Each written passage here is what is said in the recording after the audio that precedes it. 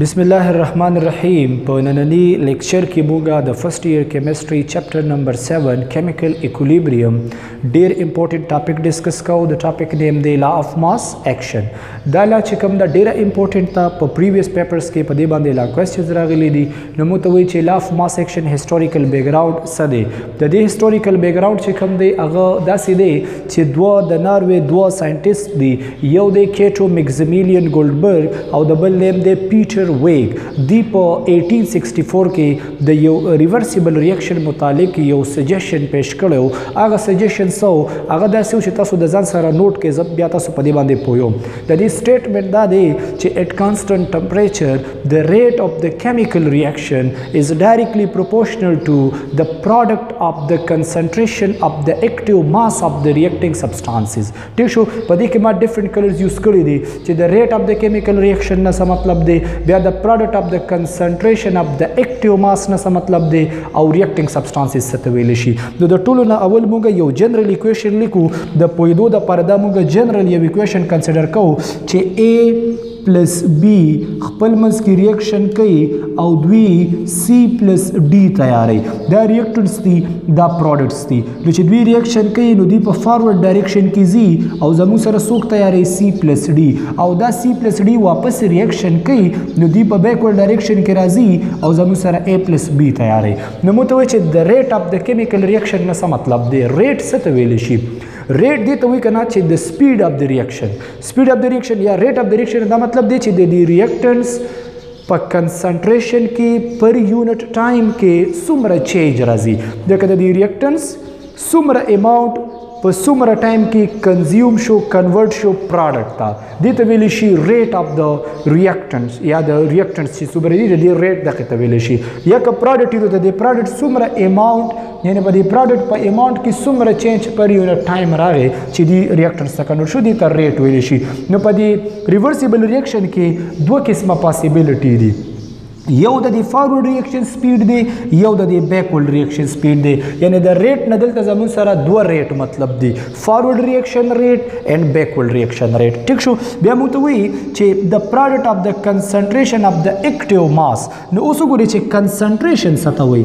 کنسنټریشن دې ته وایي چې کله زموږ سره تاسو د یو سیز any substance دی د تاسو مولز واخلئ پر D M cube کې مول پر D M cube is called concentration. لکه فار ایگزامپل د یو سبسټانس 1 مول تاسو په 1 D M cube کې ډیزولو کړئ نو دې ته ویلی شي 1 مولر سولوشن. که تاسو چرته 2 مول د یو سبسټانس واخلئ او په 1 D M cube کې ډیزولو کړئ, this is called 2 molar concentration. ٹھیک شو. نو د کنسنټریشن نه مطلب دا دی, کنسنټریشن موږ ریپرزینټ کوو په څه باندې, په سکویر بریکټ باندې ریپرزینټ کیږي. داسې سکویر بریکټ په دې باندې موږ د کنسنټریشن ریپرزینټیشن کوو. ټیک شو. دا به زموږ مخکې په کار راځي.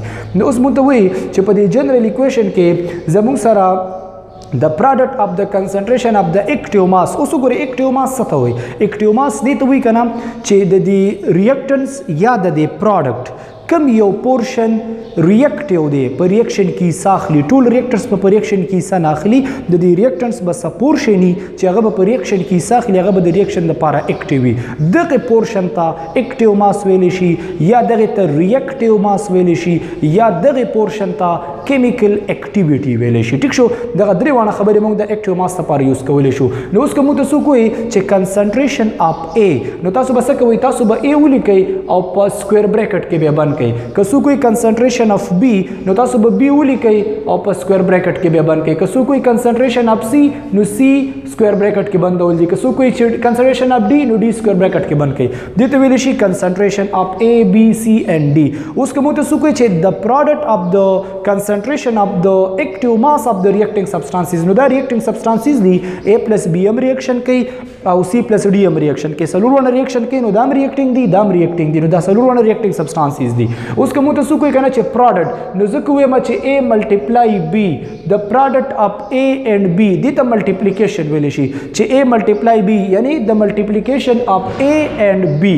که زه په بل ټرم کې دا ویم په میتھس کې نو په میتھس کې موږ دا وایو چې ملټیپلیکیشن اف A and B موږ په میتھس کې داسې وایو د پروډکټ اف A and B دا پروډکټ دلته د ملټیپلیکیشن لپاره یوز کیږي نو زه دې داسې لیکلی شم نو اوس که ماته څوک وایي چې لا اف ماس ایکشن وایي چې ریټ اف فارورډ ریاکشن R sub F دې ته سبسکرپشن F وایي چې د دې R سره موږ لاندې لیکو R sub F یعنی R sub F چې کوم دی د ډایرکټلی پروپورشنل دی چاته the product of the concentration of A and B یعنی د A د concentration او د B د concentration multiplication ته rate of forward reaction directly proportional دی اوس که د دوی concentration او د دې concentration multiplication value زیاته ده نو forward reaction به زیاتی fast به تیز به کیږي زر به reactors product ته convert کیږي ټیک شو اوس وګورئ چې rate of forward reaction directly proportional دی concentration of A concentration of B نو زه دا statement څنګه وایم داسې وایم چې R sub F yani rate of forward reaction is directly proportional to the product of the concentration of the reactants چونکہ A plus B زما سره reactants دی نو زه دا شان ویل شم یعنی R sub F is equal to proportionality constant K concentration of A and concentration of B यानी आसान मतलब दा शो चे rate of forward reaction is equal to proportionality constant the multiplication of the concentration of A and B यानी the A the concentration और the B the concentration multiplication ta forward reaction directly proportional दे ठीक show no दा जमा सारा equation number 1 شو دې به زما پکاريږي دا equation number 1 شو اوس زه ما equation number 2 یعنی backward reaction چاته directly proportional دی نو R sub B هغه به لیکم چې R sub B یعنی backward reaction directly proportional دی چاته concentration of C تا multiply concentration of D تا نو زبا دا equation بزا words کې څنګه ویما English کې زبا دا څنګه ویما چې rate of backward reaction is directly proportional to the product of the concentration of C and D نو پر reaction کې دا څه دي C plus D څه دي دا products دي A plus B څه دي reactants دي نو دا بره موږ داسې وایو چې rate of forward reaction is directly proportional to the product of the concentration of reactants او دا C plus D څوک دي دا خو products دي نو زه دا equation داسې ویلی شم چې rate of backward reaction is directly proportional to the product of the concentration of the products چونکہ دا پروڈکٹ تھی نو زه به دې ولیکم چې R sub B is equal to proportionality constant K that is equal to multiply concentration of C and concentration of D نو دا proportionality constant د کوم یو ریاکشن د پاره دی د بیکورډ د پاره دا proportionality constant چا د پاره دی د فارورډ د پاره دی نو دا زما سره equation number 2 شو ټیک شو دوه equation زمو سره راغلل فرست and second equation اوس مو ته وی چې کله یو سیستم په ډاینامیک ایکولیبریم کې دی ایکولیبریم اگین کړي مطلب دا چې فارورډ ریاکشن سپیډ د بیکورډ ریاکشن سپیډ ایکوال شوی دی دې ته ویل شي ایکولیبریم چې په دغه ټیم کې د ریاکشن په ایکولیبریم کې نو دغه خبره زه داسې لیکم چې کله یو سیستم په ایکولیبریم کې دی نو د دې دا مطلب دی چې د فارورډ ریاکشن په کوم سپیډ سره روان دی په دغه سپیډ سره د بیکورډ ریاکشن هم روان دی مطلب دا چې څومره کنسنټریشن د ریاکټنټس نه په څومره ټایم کې پروډکټ ته کنورټ کیږي بالکل سیم په هغه ټایم کې هغه عمره کنسنټریشن واپس راځي چرته کنورټ کیږي reactors ته کنورټ کیږي یعنی د فارورډ ریاکشن سپیډ او د بیکورډ ریاکشن سپیډ چې کله ایکولی نو موږ وایو چې دا ایکولیبریم ډاینامیک ایکولیبریم دی نو اوس زموږ سره دغه خبره زه میتھمیټیکلی داسې لیکلی شم کنه چې R sub F is equal to R sub B نو تاسو وګورئ چې R sub F ویلیو څه ده د R sub F ویلیو ده K sub F دا د بره ما لیکلی دا یو concentration of A and concentration of B is equal to the R sub B value sada K sub B concentration of C and concentration of D ठीक show no the concentration of A or concentration of B da division के लांदे रावली da portion da tool portion da yo دا به زموږ سره لاندې راشي او دا K sub B به هغه سیټ ته لاړ شي. د ایکویشن به ریارینج شي داسې به شي چې K sub F په خپل ځای ډیوایډډ بای K sub B لاندې راغی that is equal to the concentration of C and concentration of D په خپل ځای پاتې شو divided by هغه the product of the concentration of A and B division ته راغی چې concentration of A and concentration of B. ٹھیک شو نو موږ ته وایي چې the ratio of K sub F divided by K sub B is called equilibrium constant. نو دا په ځای باندې به موږ اوس څه لیکو دا په ځای باندې به موږ ولیکو چې equilibrium constant is equal to concentration of C and concentration of D divided by concentration of A and concentration of B. نو دا concentrations دی نو موږ به د دې سره لاندې په subscription کې ولیکو C. د دې C نه به دا مطلب C is equal to concentration of C multiply concentration of D divided by concentration of A and concentration of B. نو دا چې کوم دی دا زموږ سره د law of mass action mathematical form دی. نو موږ به د دې نه definition څنګه جوړو موږ به داسې لیکو چې د دې K نه مطلب دی په دې کې equilibrium constant. د K نه څه مطلب دی د K مطلب دی equilibrium constant. ٹھیک شو په دې کې د دې سبسکرپټ C نه څه مطلب دی د دې C نه مطلب دی concentration څه مطلب دی concentration. ٹھیک شو او په دې کې زموږ سره د دې C concentration او د D د concentration نه مطلب څه دی the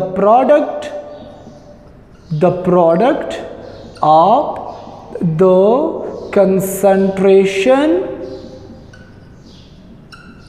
of C and D تاسو لیکلی شي یا تاسو لیکي of the product چونکه دا C او دا D چې کوم دی دا د ریاکشن پروډکټ دی دا C plus D پروډکټ دی د دې پروډکټ نه مطلب دا چې دا د ریاکشن پروډکټ دی او د دې پروډکټ نه مطلب څه دی ملټیپلیکیشن یعنی د دې سټیټمنټ مطلب شو د ملټیپلیکیشن of the concentration of the product یعنی د پروډکټ the concentration multiplication.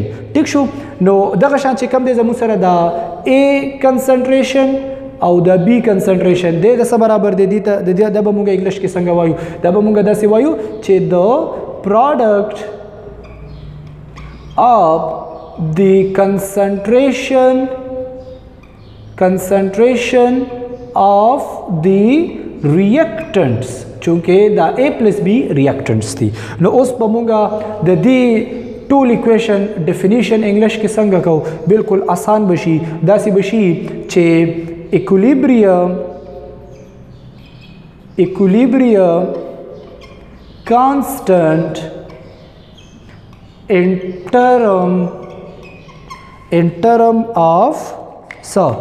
term of concentration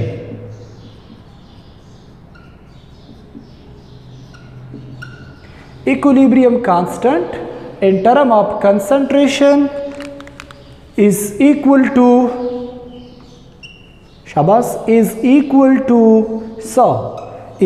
to the ratio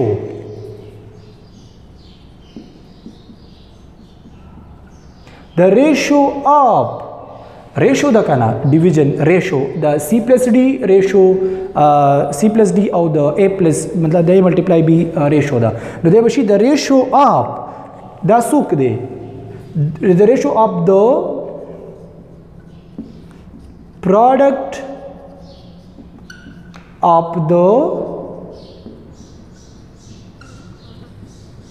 concentration of C and D to Shabas Sabashi to the product of the concentration of to the product of the concentration of A and B is called law of mass action. ٹھیک شو بیا ورته وګورئ چې equilibrium constant K in term of concentration is equal to the ratio of the product of the concentration of C and D to the product of the concentration of A and B. This is called law of mass action. Padhe ke tasu any type of questions regarding to this topic no tasu chekam de mata comments ke wele shay Adnan Payaab channel le او پدې لیکچر په کمنټس کې تاسو ماته ویل شي زه به تاسو سره د انسر درکم کینی ټایپ اف کوېسچن په بل لیکچر کې به زموږ سره ریلیشنشپ بټوین کې پی کې سب سی کې سب پی کې سب چای ایکس ورته تاسو وایي دا ټول ډسکشنز به ان شاء الله په نیکسټ لیکچر کې کېږي په دې کې چا څه کوېسچنز نو تاسو کمنټس کې لیکلی شئ. تھینک یو سو مچ.